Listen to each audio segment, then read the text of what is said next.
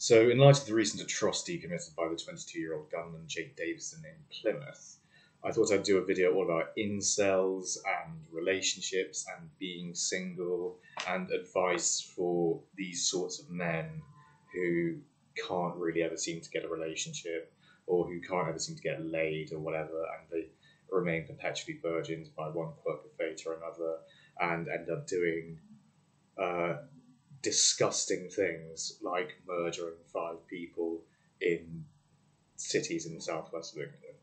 So it's the thing about this is that I know that for men there's such a huge amount of pressure on us to get into a relationship and to get laid and everything else like this, and we're not seen as proper men unless we're able to do these things, and we're not seen as we're seen as like low life scum almost. If you can't get a girl, if you can't be in a relationship with someone, you're considered like a weird, creepy, outcast creature by both men and women, by the way, I think. And I think, firstly, what I'd like to do in this video is to extol the virtues and the joys of being single.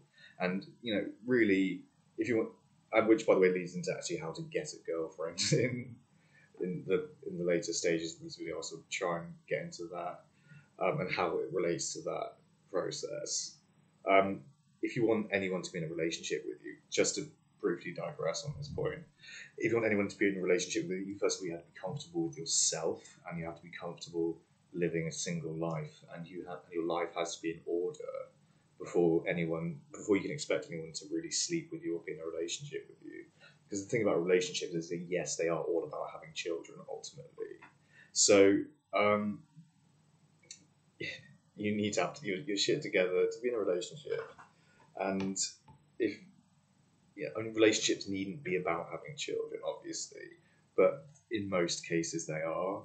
And in the minds of most women, they don't want a man who's a slob or who, has a crummy, shitty little apartment like I do, or anything like that. And they want like a secure environment in which to raise children. And yes, having money is part of that. Yes, being successful is part of that. Yes, being confident, hence, I think, is part of that also. And usually things like looks and height go along with this sort of thing also. And too often men find themselves sort of marginalised in the dating pool because they lack these traits, they lack these qualities. So, and the end product of that is that you have vulnerable, lonely, loser, schlubby, uneducated men without that many prospects in life, also like Jake Davison, going around killing people with pump action shotguns in Plymouth. This is the end result of that process. However, there's all sorts of other things to take into account. It's not just the fact that they can't get laid also, but the not getting laid bit, the not getting relationship bit is part of it.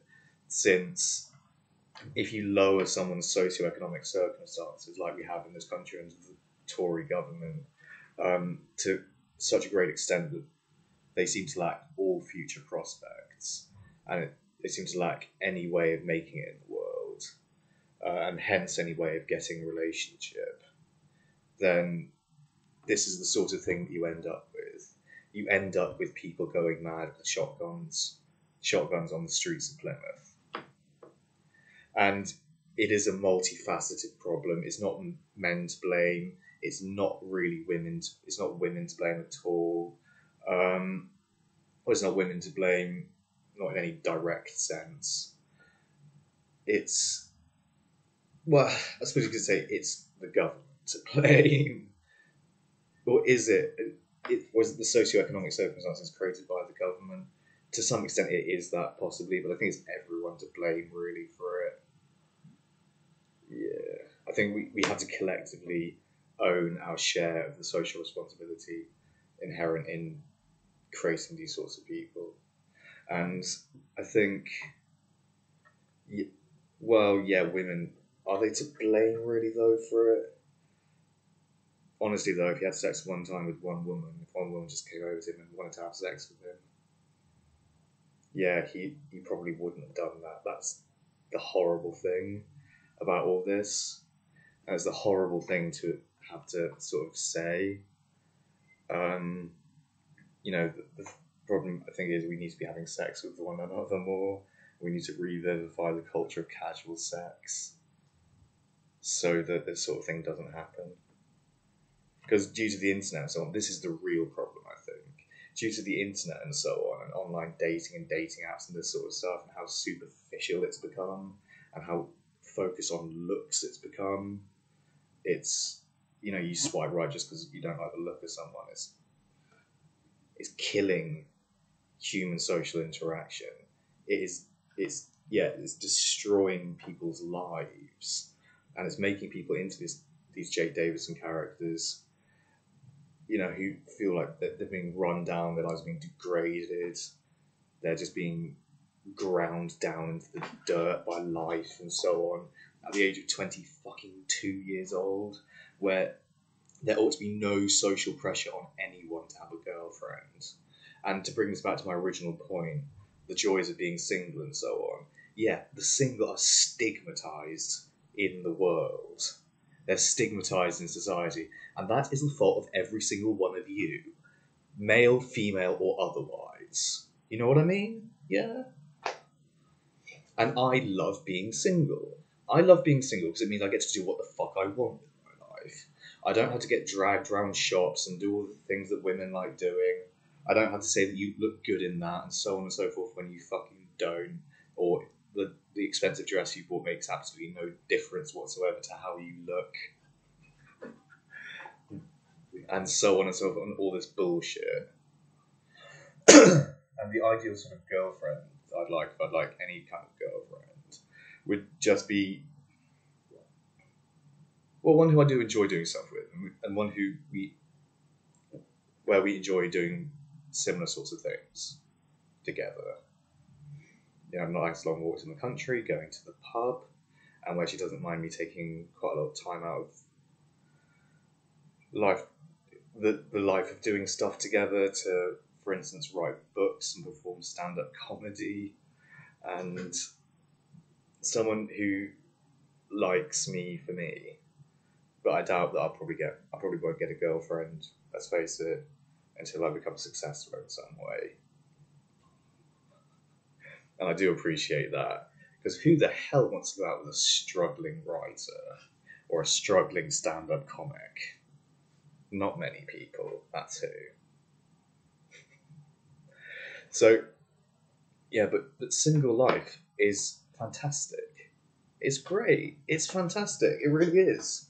You can go out and meet your friends as often as you like. You're not encumbered with the responsibilities that go along with a relationship.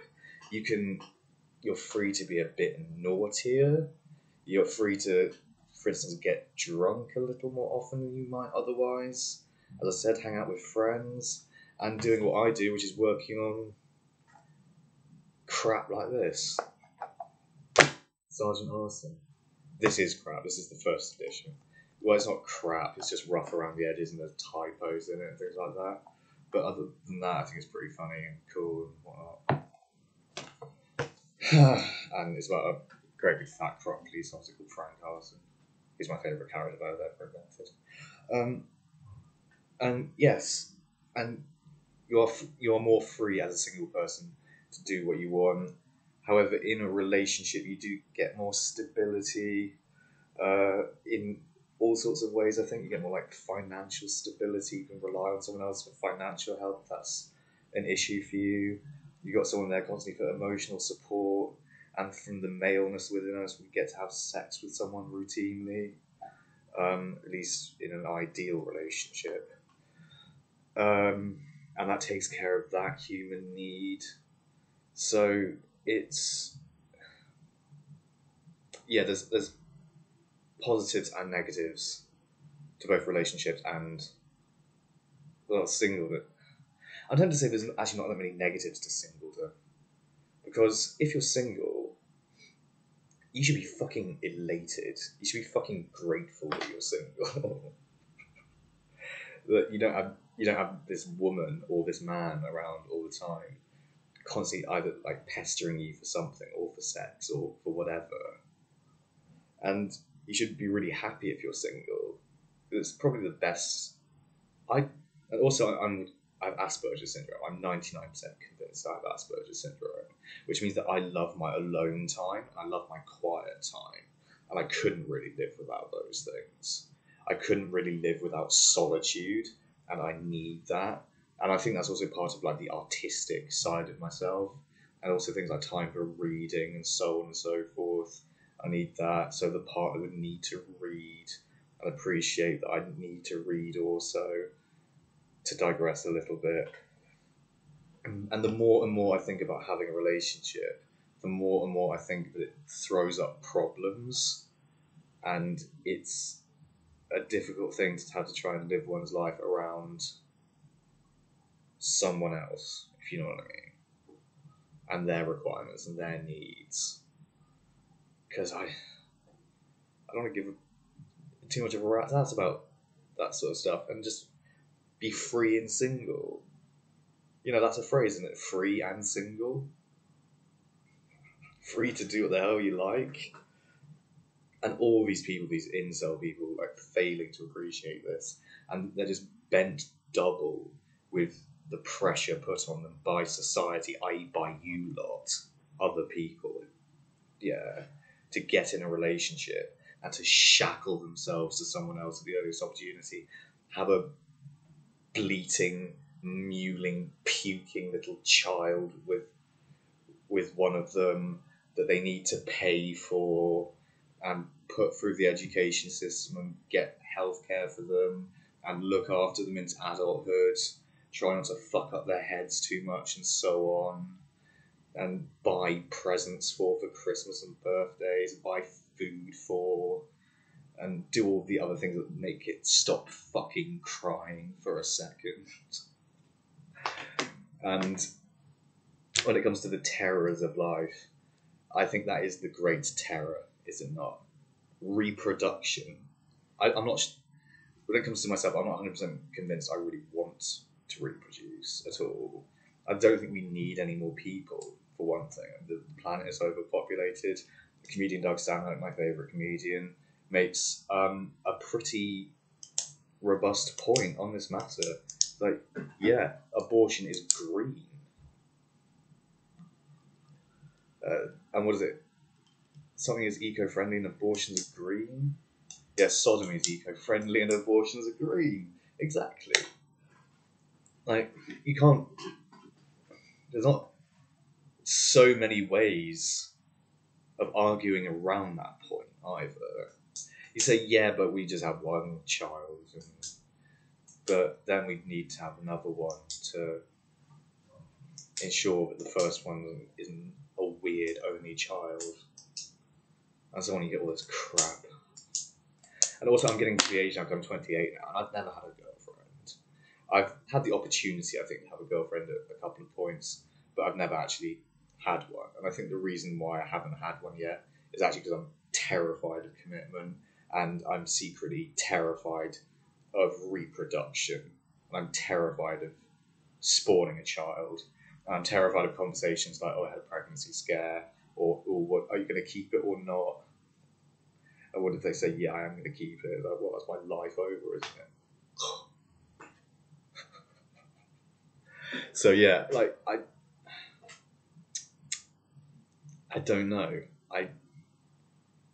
And I've always thought, yeah, I'll have a wife and children one day, just keep putting it off.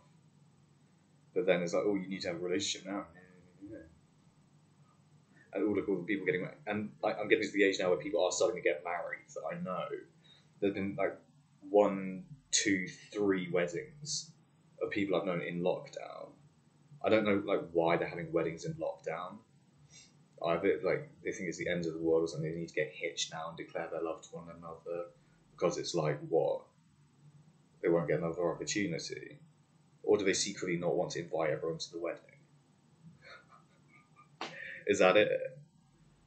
And what we don't get, the only bit about weddings that's any fun, which is the reception. We don't get the speeches from the best men. the best man speeches, and we don't get the opportunity for drinky drink and dancing. Way to have a wedding. What a pointless, stupid wedding if you're not going to allow people to dance and drink. And all these involuntary celibate. Think about how stupid that name is. Involuntary celibate. Think about how stupid it is. Involuntary celibate. You can't be involuntarily celibate. Celibacy refers to the state of not being married and not having sexual relations. It's not or, it's and. So, because marriage, in the traditional sense at least, entails sexual relationships, since you need to consummate the marriage. But celibacy is the total abstention from all sex acts and marriage. So,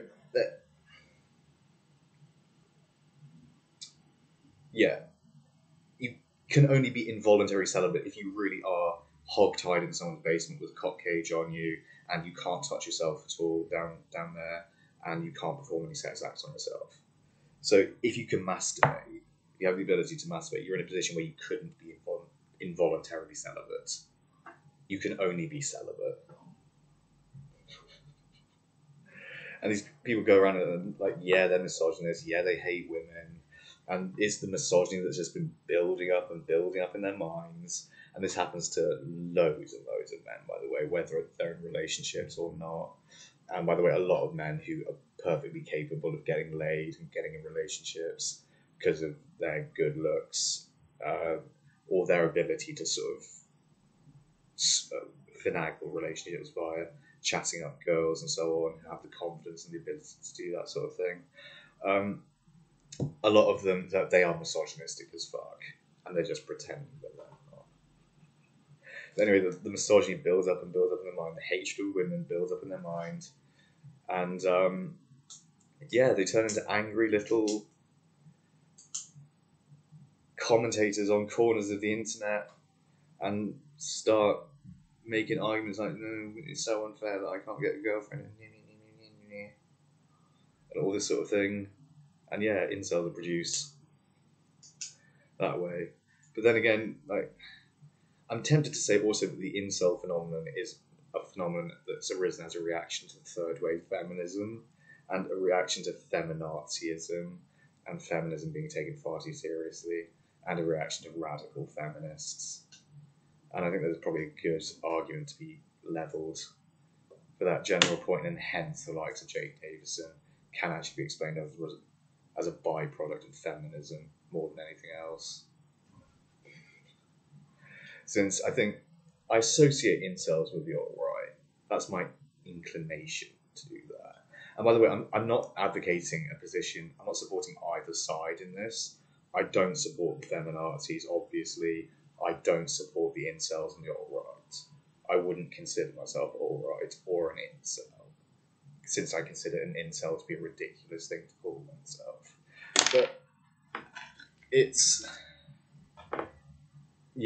a phenomenon, and they're both as bad as each other. Both of them. They just need their heads knocking together, and ideally to be shackled into relationships with one another, because that would cure everything.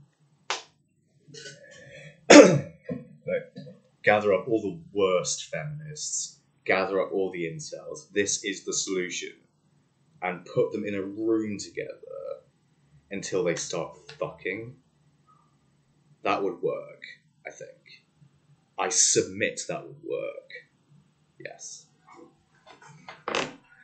And eventually they would start doing the old, and with a bit of luck, and the problem would be sorted that way. But so this video is all about why relationships, I think, actually suck more than likely. And the more that I've introspected and thought about the people I love and actually being in a relationship with them, the more I've come to suspect that we probably get bored of one another pretty quickly. And I don't know, or I get cheated on, or something horrible would happen like that, and then.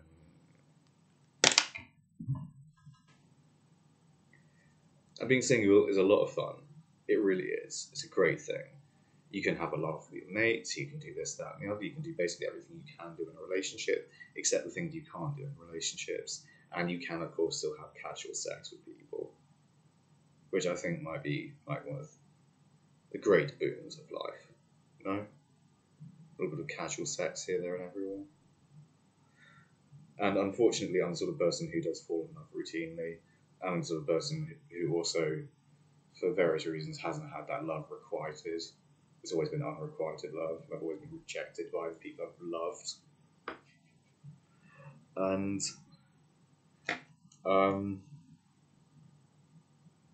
but I'm not bitter about it, because I genuinely love those people. It's just, the quirks of fate and the quirks of their own heart that they don't feel the same. Which I just think is a shame, really. I don't consider it any failing on their part, because I think if you love someone genuinely, it doesn't matter at all if they reject you, because you just want the best for them, and they clearly don't think that you're the best thing for them, so they reject you, and you sort of go, oh well, I understand, or you sort of do that to the best of your ability, and then move on with your life, which is sort of what I've had to do on a routine basis.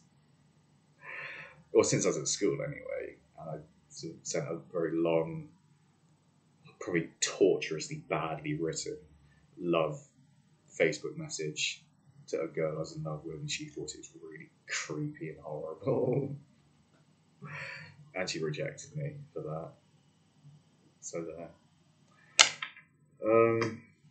But yeah, I mean, when it comes to the incel brigade,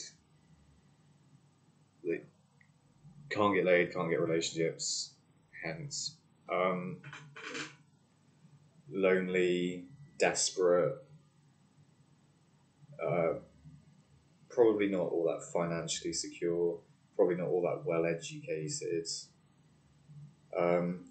I think women can tolerate poverty in men to a greater extent if they have learning about them, if you see what I mean. If they are sort of degree educated, but in that case they're not as likely to be poor. But I think if you've got a PhD and you're a sort of researcher, and I know those people don't earn a hell of a lot of money, then I think you're more likely to get a girlfriend because of your acumen.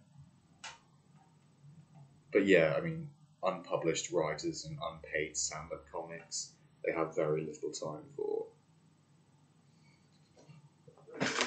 But one of the benefits of being single, the main benefit of being single actually is I can work on all those things to my heart's content. And I've written 3 books now. 1 novel, 1 novella, 1 short work of non-fiction. I'm working on a hell of a lot more than that, like 7 books in total. So I've got my plate full, and I'm hopefully going to get published one day. Hopefully I'll get published one. Strictly speaking, I'm already published since I started a publishing company to publish my own work. But yeah, hopefully I'll get published one day. Hopefully I'll be financially secure in the future. Hopefully. But it's... And I don't mind when I have a relationship. I've read SEO Trot. I've known, Mr. What's his name and Mrs. Silver. He's been single his entire life and gets in a relationship when he's an old man. That's a beautiful story. That's a really, really nice story, isn't it? SEO Trot by Roald Dahl. It shows you that you needn't sacrifice your youth for the sake of one other person, and for the raising of children, and for marriage, and this, that, and the other. And also being in a relationship, it's a precarious place to put yourself in, because suddenly there's an association with risk there. there's risk of the relationship ending and it all terminating. And, you know, you, for you to go back to square one, to singledom, when you probably didn't really figure out how to be single and live well to begin with. And, like, I think that's the best challenge and the biggest challenge. How to be an independent man. How to be, you know, a bachelor, basically. How to live like a live as a bachelor well.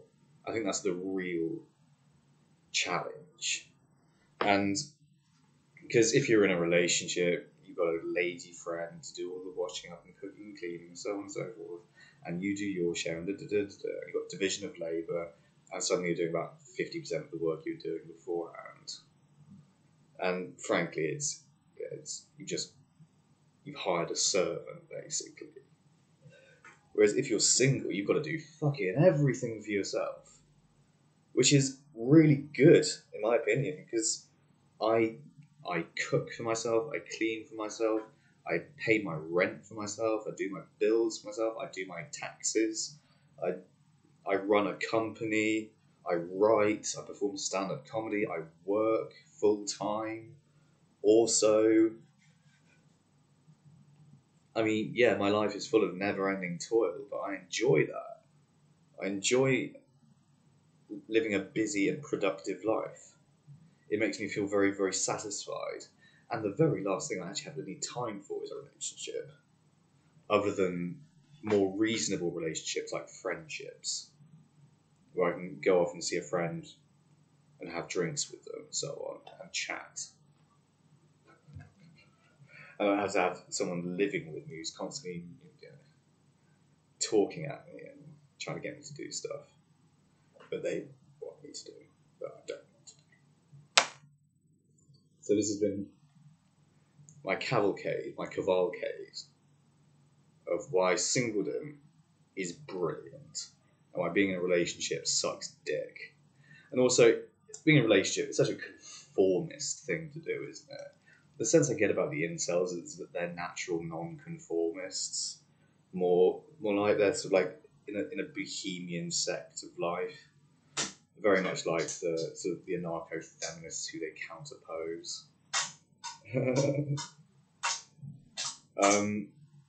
But that they fail to adequately, but they're just, or that they ought to be non-conformists, but they're being little conformists by wanting what everyone else wants, which is a fucking girlfriend. You know? It is. It's so like that. They're just conformist little shit weasels. They want the same thing that everyone else wants, and you never know. Your life could be like 1,000,000 times better than everyone else's if you follow more of a non-conformist path, instead of like sitting around worrying about like whether or not you're going to get laid or have a girlfriend in the future. Why don't you start trying to do something about getting laid and getting a girlfriend, taking steps towards success? And I think this is finishing off the point that I said I'm going to finish off. Like, try writing books, try making music, try performing stand-up comedy, try making films, try writing poems. If you can suck any money out of poetry, try getting published as a writer, as a journalist, as this, that, the other. Try acting if that's your flavour, or just do something to try and gain success. Try starting a business. Try that, you know.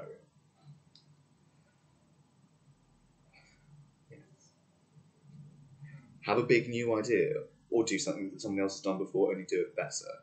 And those are basically the two different avenues you can go down for success. Yeah, just do that stuff and stop worrying about whether or not you're getting laid or can I get a girlfriend in the future. Focus on yourself and your own life, and focus on living a damned good life as a single man.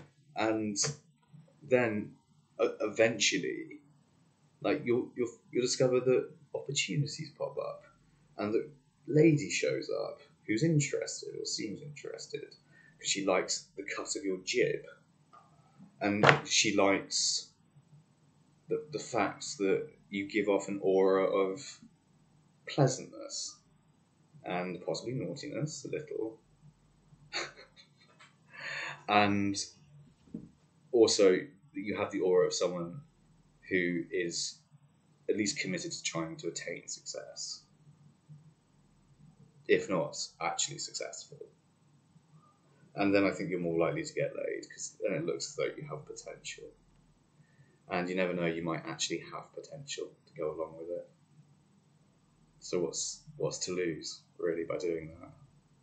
And just by trying to live the best life that you can lead, rather than worrying endlessly about what other people think about you, and worrying endlessly about the stigmas the society places on the single man, which they always have done. Oh, they always have. They're the worst at it. No one likes the single man. He's always the scary man who lives alone, and all this sort of thing.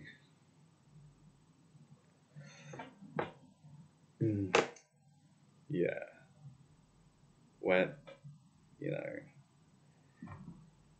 the truth is that single men, come across as a sort of like a tragic figure,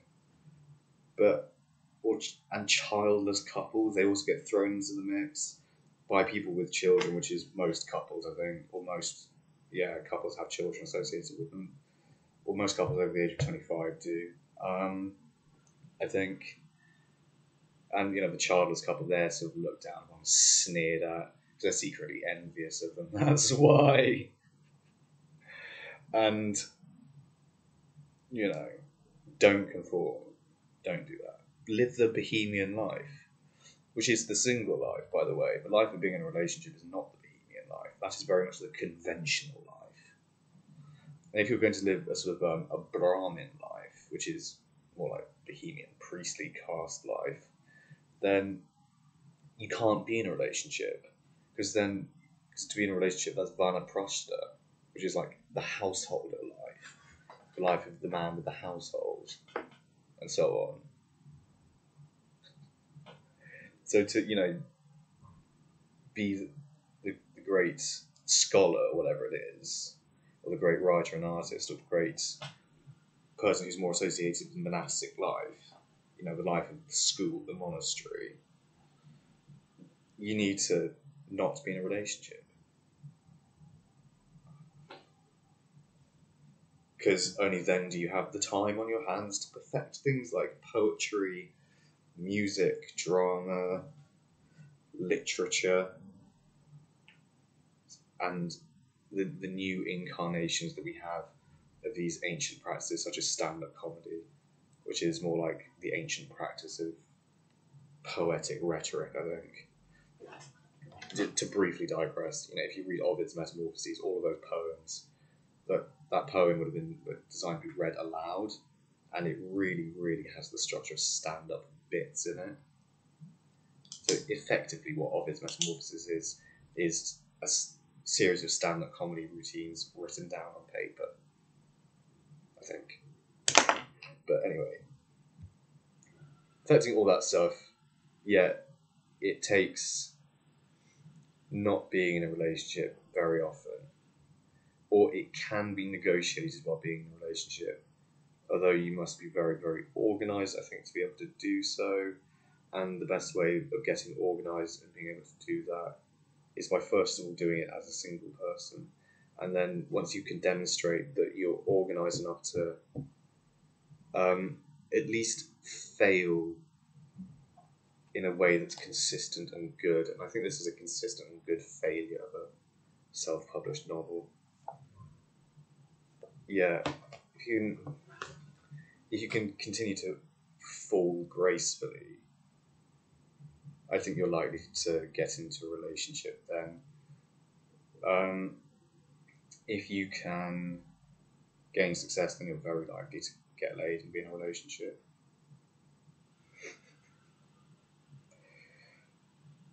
Or, you needn't be a writery, artsy type. You needn't be any of that. You just need to have fulfilling work and to be a fulfilled person. But the work part is crucial because that entails money. and you need this if you want a relationship. Because in a relationship, usually the other party wants children. Usually. Unless you're fortunate enough to find one that doesn't. And I was at one point. I was in love with her. I completely bollocksed it up. But that is another point, another story for another day. So no, if you can possibly help it, don't be like Jake Davison, 22-year-old serial murderer now, and blowing your own head off with a shotgun after having killed 5 people, including a kid. And however, you can also be part of the solution to that by stop sneering at the single, stop sneering at incels and so on and so forth, and stop thinking you're something better than them because you got lucky a few times and got laid or something. And also, yeah, I got lucky a couple of times and got laid as well. I'm not a virgin. It's probably why I'm not a Jake Davison character or an incel. I know that sex is actually pretty disappointing. And that is a topic for yet another video. But this could go on endlessly. So it's, yeah, to summarise, it's not worth worrying about if you're single and if you're not getting laid. It really isn't. And I know that this won't get liked or shared nearly enough to convince any incels of that, or to convince any virgin among men of this. This pitiful fact of life that sex is not what it's cracked up to be. It just it can be pitiful. That's the thing about it. It's not like you see in the movies or in porn. And if you think you can do sex like you can in porn, you've probably been watching too much of it.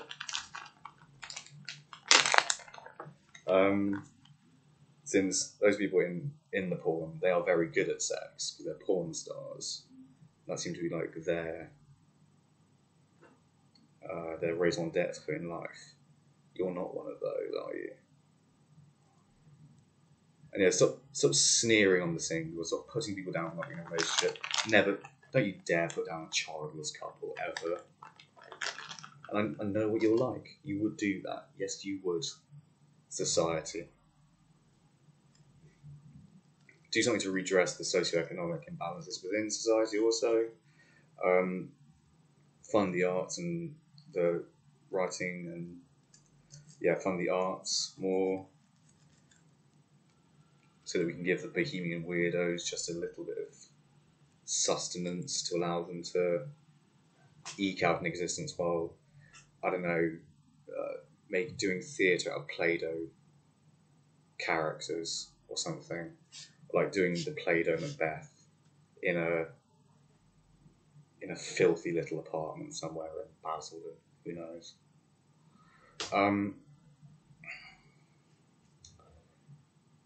And yes. Of course, we should feel very sorry that these people have died. However, more than that, I feel that we ought to attempt to understand what's happened here and attempt to understand the socioeconomic forces that have led to this individual committing this atrocious act, or these atrocious acts. So, yes, I think it comes about as a result of society's diffidence towards the single and the pressure placed upon men and women in society, hence, to be in relationships with one another, whereas we have a huge crisis at the moment, which is overpopulation, which leads into, obviously, the climate crisis and every other fucking thing associated with that. Whereas we don't need any of that shit, and then the last thing we need is another fucking human being on the planet. At the moment. Maybe in like 50 years, once we halve the population through controlling reproduction socially, as I suggest we ought to, then maybe we can think about having a few more. Alright? But for now on, we need to get the population into decline, get ourselves down to about 3 billion or so globally, I think, which involves less of that or more of that and then that. Yeah. Stop having children to like show them off because of like accessories or something, and stop fucking without protection. And yeah, if you're a man, get your tubes tied. If you're a woman, get your tubes tied, or get on the pill or whatever it is, or get the thingy up your thing. The I don't know what they have now for women. Yeah, men do your bit, women do your bit. Populations decline, help the planet, possibly. I think I've made my point. Thank you very much, everyone. Bye bye.